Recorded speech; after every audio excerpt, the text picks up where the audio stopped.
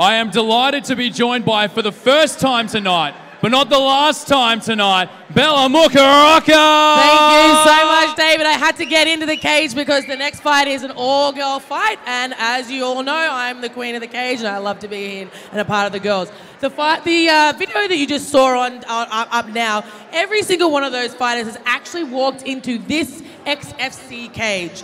So, what a fantastic video, guys. Is everyone ready for fight number 3? In case you missed it, this is our first women's fight of the night. Are you ready for fight number 3?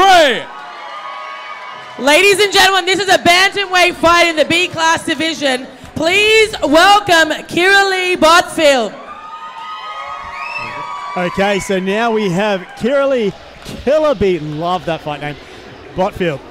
So fighting out of Dynamic Boxing Academy. I've seen her fight in the cage before. I really like what she brings. Calm, collected.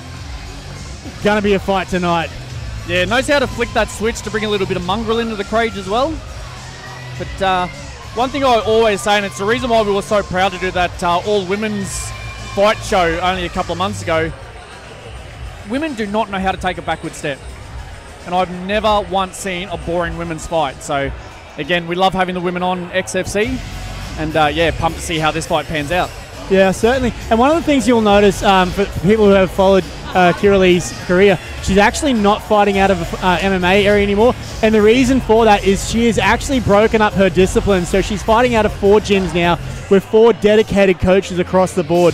So expect to see a more put together Kiera-Lee in her striking style instead of just having it all under one.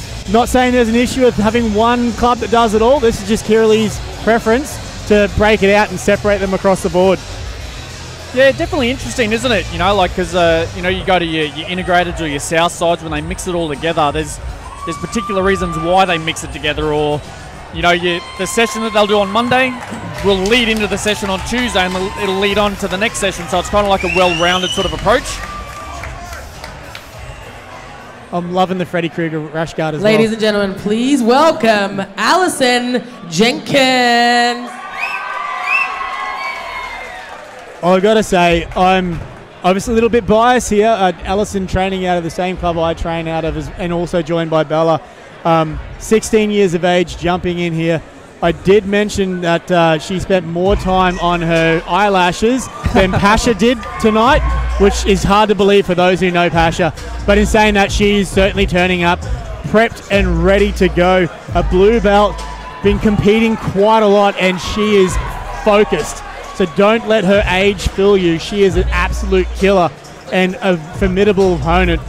Kiera-Lee and Alison are going to have a great match tonight. I'm really looking forward to it. 16 years old, so yeah, Southside's youngest fighter in their stable. And yeah, oh, sorry, I was going to say, I was at an Eternal about a year or 2 ago, and I heard this person shouting from the back of the crowd. I was like, who is this person yelling out instructions to Jesse Muzzer at the time? And I look over, and obviously, yeah, it's Alison Jenkins, and I was like, oh, here's this young kid, you know what I mean? Never been in the cage before. What's she on about? And here we go, not even a year later, she's about to have her second fight.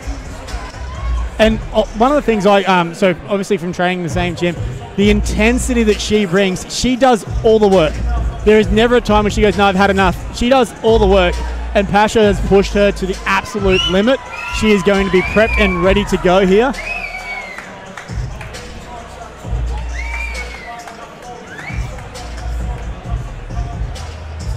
This next fight is the first of 2 women's fights here tonight with 3 by 3 minute rounds. It is a bantamweight fight. Introducing first in the blue corner, weighing in at 60 kilos, fighting out of Dynamics Boxing Academy, Kiera-Lee Botfield.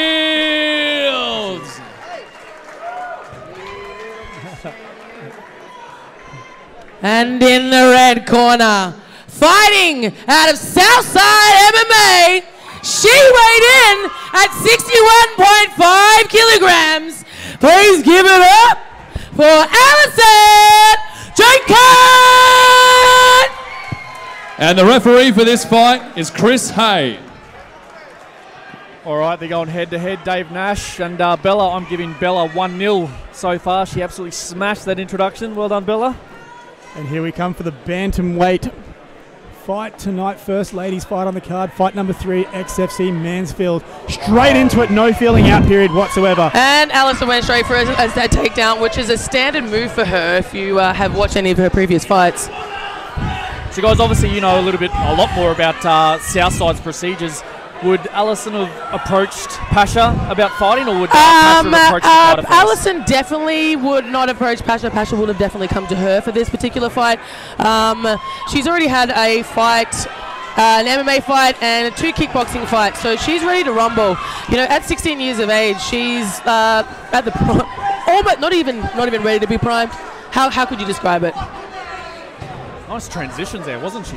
Certainly was. There's a few up kicks thrown there a little bit earlier, but from this point here, you can really see the level of grappling as well. Like, they're both switching it up, both have blue belts. And at this stage here, obviously Alison's on top, making Kiera-Lee take all of her weight at this stage. All of the bantamweight skill set anyway. I remember when I weighed that much. Yeah, grade 4. Wasn't Same it? here. I think about grade 5, I was 61 kilos. But one of the things I really love about the female sports is the fact is they're giving it an absolute all. I always find that the female fights are more technical because we're so used to fighting against guys and training with men who use strength or don't use strength or say they don't use strength. Yeah. Or She's going straight for an armbar, which is a strong move. Here we go. This could be the end. She's got it in tight. If she clinches her knees together, this could be the end for Kiera-Lee, unfortunately. The women are so flexible, though. They certainly are. It's all in the arms, really. See, she's opened it up. She's not afraid. She's got it on now. She's definitely got it on. If she just pinches it, look at that she's going to tap it. Is she going to tap? Is Kiera-Lee ready to tap? Alison's here. This is one of Alison's moves as well. Made of from rubber. her jiu-jitsu. A lot of jiu-jitsu comps. Beautiful, Kiera-Lee. Oh my gosh, the transitions and defense out of that. It's got to be close, surely. Super flexible. Alison looks very calm as well. Yeah. And even over the crowd, you can still hear Pasha yelling out the instructions across the board. Moving your hips. Oh. Her arm is double jointed. Is it going to snap? Is it going to snap? Is it going to snap? Oh my gosh. Nope, not ready to snap yet. But look at the level of control. And there is no quit in them. Like you mentioned before, Matt Walton, there is no quit in here. We can hear Alison talking to the referee now. I wonder what she's saying. I think she's trying to say she's tapped or it's broken. But yeah, she really has to concentrate on doing her own thing right now. And not worry about her opponent. But tell you what, that bent in the wrong direction, didn't it? So we've got the 10-second clapper at this stage. Alison's got 10 seconds to finish this sub off.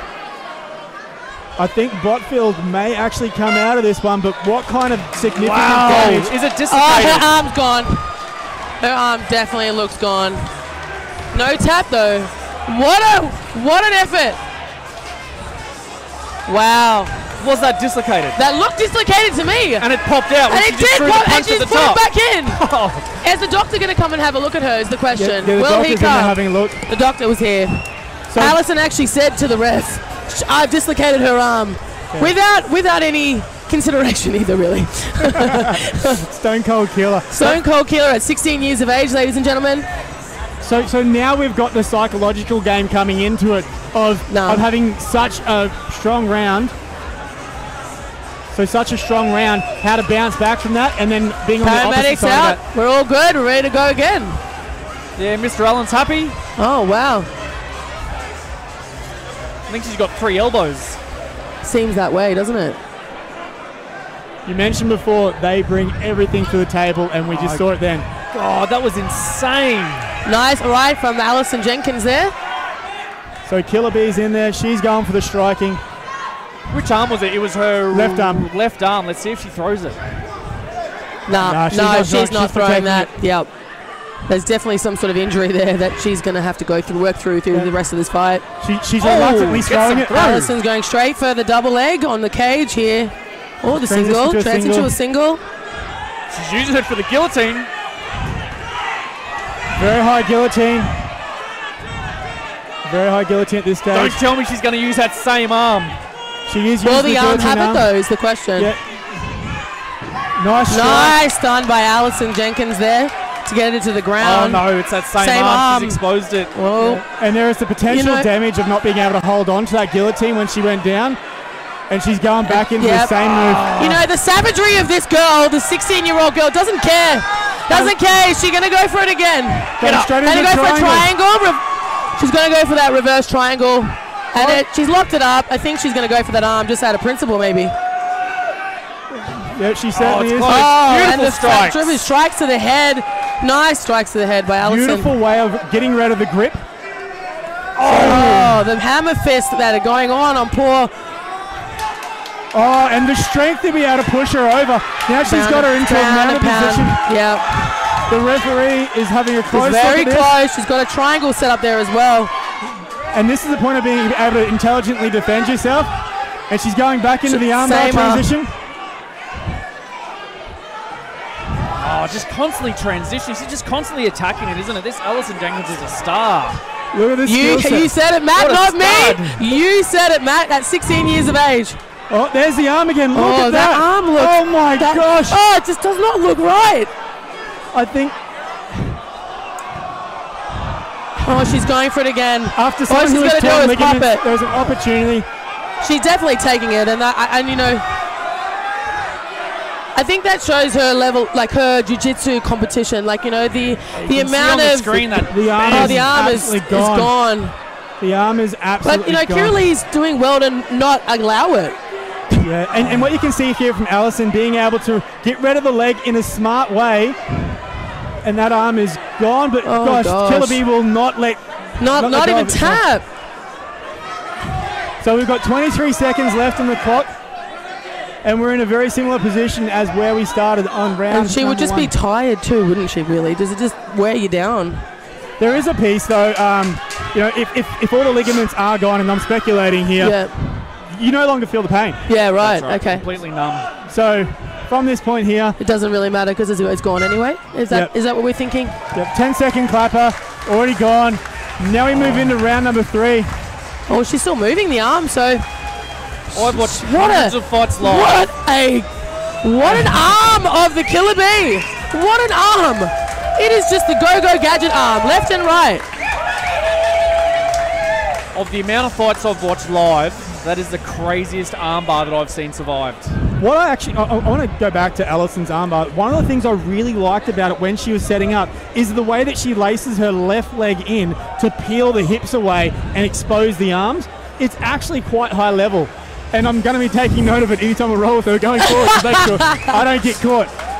So guys, right now, is Pasha saying go for something else? She's not going to tap? No, he's saying going for the same thing over and over. He wants it, and he wants her to tap due to that armbar on that arm. I think he's told her to do it again. I reckon potentially, but she's obviously transitioning into that triangle. It's so easy, yeah. So maybe he's still talking about that part as well.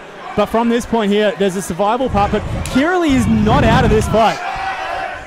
She is an absolute weapon. That guillotine looked deep before, so you know you could have had a questionable on that. Yeah. So she's certainly got full use of the right arm, and she's going to be able to utilise that. Yeah, I'd go for the guillotine, especially how she could dislocate that elbow again and kind of get both of her arms around the neck. She's not. She just doesn't. Yes, and then that arm I think was the end of her.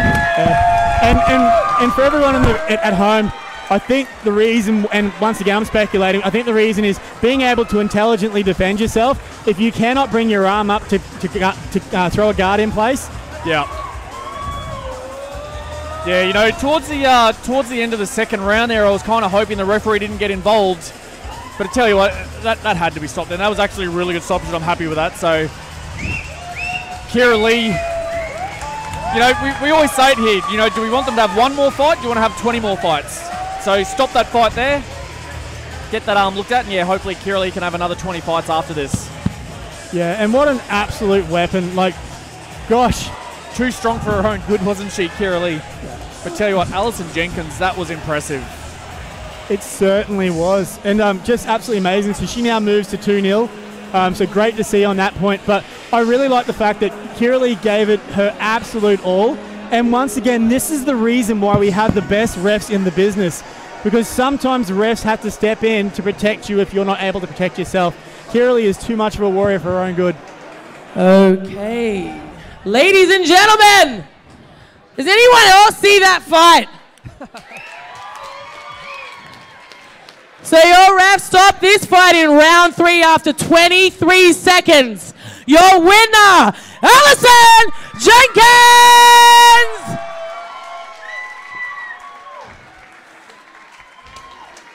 I am so super proud of Alison right now, but I'm also really feeling for Kiera-Lee. She put her absolute heart into that fight. Yeah, and looking over at Pasha Soli, obviously he's happy, but as a jiu-jitsu fanatic himself, he knows the sort of damage that can happen with not tapping. So I think right now what's going through his head right now is that, yeah, hopefully she tapped. And rocking the two beauties in the center of the cage now. Okay, ladies and gentlemen, for those of you that don't know, Alison's actually my niece. So this is a very important fight for me to watch. Alison, 16 years of age, how are you feeling, my darling, after that superb win? Yeah, really good. Trained really hard for this, so it was worth it. Now, I want to know, because I was over there in the commentating booth, I couldn't actually hear. What were you saying to the ref? Oh, her arm cracked. I heard it. So she knew. So you knew the arm was gone in the first round, and you were kind of trying to help along the process. Yeah, I didn't want to fuck her up like her career, so. Sorry. Okay. Anybody you would like to thank for this fight? A big thank you to my corners, Paul, Lee Types, Keita, and Marketer.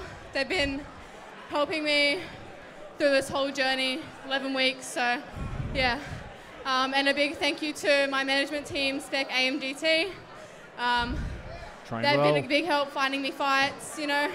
And thank you to Midnight Bella for my lashes, of course. But yeah. Oh, and a big thank you to my mum because she tags along as well. Excellent. What I'm thinking is another fight pretty soon. How are we feeling about that? How's the body working out? How are you feeling? Do you want to fight again, and how quickly? Yeah, I'll fight in another month or so. Body's all right, a bit sore, but it is what it is. There you have it, ladies and gentlemen. Please give it up for 16-year-old Alison Jenkins. 16.